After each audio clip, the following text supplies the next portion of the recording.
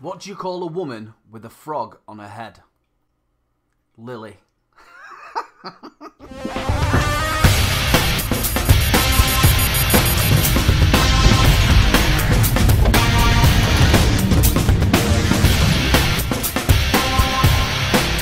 Yo people, welcome back to the hardware review, and we are back with Geek Vape. This time we are looking at the Tengu Rda. Now yesterday we did the Aegis 2-in-1 squonk kit.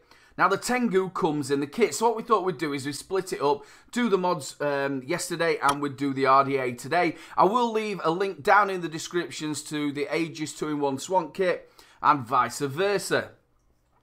Right then, we'll have a little look at the packaging. Obviously, I didn't get this in a separate package. It came in the kit itself. But as you can see, you get all them goodies actually in the packaging as well. You get some spare laces, you get a spare drip tip, and you also get a 510 adapter.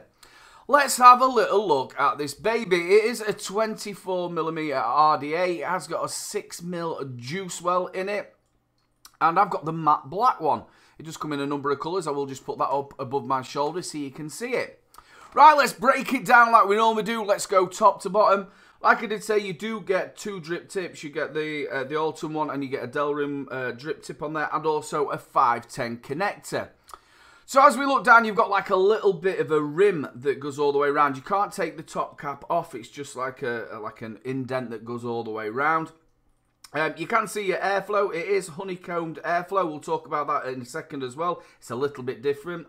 And then you've got like unless that's a Tengu, I don't know if that's like a monster called a Tengu, I'm not quite sure, but you've got like a little monster at the bottom. Then if you have a look at the bottom of the Rda, it does tell you that it is the Tengu, don't vape in a bin and all that good stuff. And that is your squonk pin. Right, let's have a look at this airflow. Now, inside the actual top cap, it's got a ring round it, and the way it works is as you screw it obviously onto your mod itself, you can see through it now where all the little honeycomb holes are. Now what you have to do is you need to, like, if you're going to take the Rda off itself, you sort of pull it to yourself, and as you can see it shuts off. There you go, and then it opens back up again and shuts off. And then if you go too far, it'll take the actual Rda off. We'll talk about that in the pros and cons. And that's mirrored on both sides. So let's have a little look inside the top cap itself. And as you can see inside the top cap, you've got your bell. And you can see your honeycomb airflow around the sides. And then there's like 2 little knobbly bits. See if I can get nipple in. 2 little nipples. That's twice in 2 days I've got nipple into a review.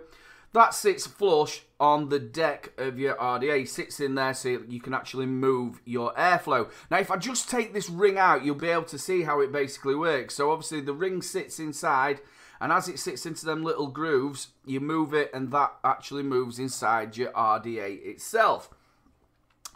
Right, let's have a little look at the deck. As you can see, it's got a gold-plated positive connection, and they sit at the top. And then at the sides, that's where obviously your negative is, and it sort of sticks out at an angle. It's like a velocity style deck.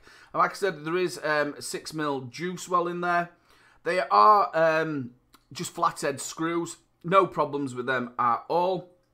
When you do actually put your coils in on these, because the way it's sort of angled, it does sort of like distort your coil a little bit. You'll be able to see that in the build section when we do that, but it is easy to rectify. And then on top of the actual positive pin, or the positive post, you'll see that it's sort of like at an angle. So that's when you are dripping on it, it'll hit that and then go down either side evenly. Now when you're swanking, it's actually coming through the centre pin at the bottom and then obviously dispersed through the sides. Like I did tell you, it has got them like little indents where the nipples sit in so you can actually move your airflow. 2 big O-rings at the bottom. I've had no problems with leakage with this at all. So let's go and put a build in this baby.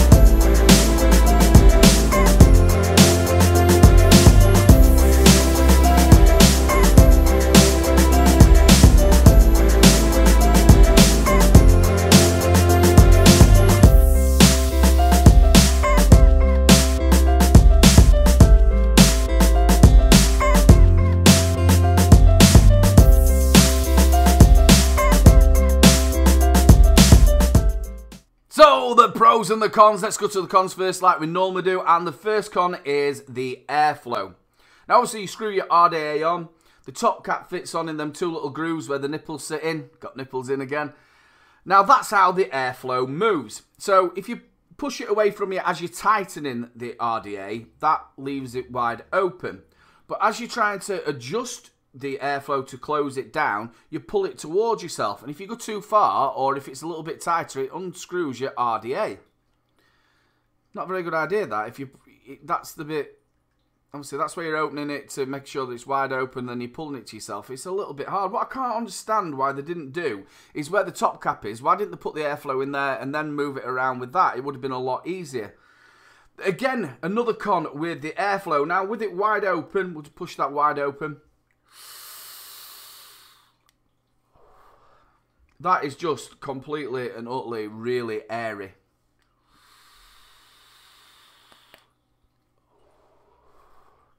Now, I normally have my airflow wide open, but even I can't stand that. It's just like there's no airflow at all. It's just like there's a great big hole in the... It's just going in like that. There's nothing. There's no restriction at all. So, obviously, I have to have it shut off. And I have to have it quite... See, there you go. It went off again. I have to have it quite a bit... That does your head in, that. Because you're trying to just dial it in and see where it is, and then it's undoing. So I have to have it quite tight, and it's undoing it as you're doing it.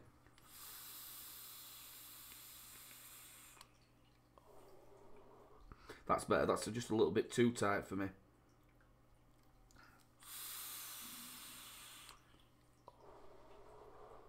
A lot better. But like I said, you've got to dial it in. And that's probably half closed, and obviously then it's only half going onto the coil. It is mirrored on either side, like I said, but then you're only getting, and then one of the actual, if you get it all the way down to the last hole, it's not even hitting the coil. But yeah, it's a massively wide open airflow if you have it wide open, and you've really got to dial it in, and when you're dialing it in, you're normally undoing the RDA. Let's go on to some positives. It is really well made, apart from like the airflow sort of side of it. The fit and finish of it is really good, should I say. The deck is so simple to build on. It is a 24mm, 6mm juice well on there. At the minute, I've got it in as an RDA. I've also used it in the squonk as well. Absolutely brilliant. That comes underneath your pin. When you're dripping on it, you've got like a little, how can I say? It's like a little diamond, as you saw, and you drip it on it and it goes down either sides. I was going to say cliff at some point there, but yeah, it drips down to it. Very simple to build on. That velocity style deck, you've got your two T-posts at the bottom, but these are slightly angled. It does distort your coils a little bit, but it is quite easy to maneuver back in, as you saw on the build video. So if somebody's wanting to get maybe into a dual coil, this is maybe something for him to pick up, a very easy deck. Now, what about the flavour? What about the clouds?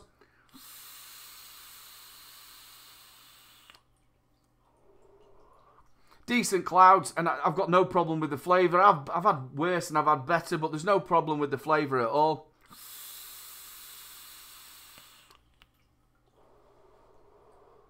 I do like it. There's nothing wrong with it. It looks really nice.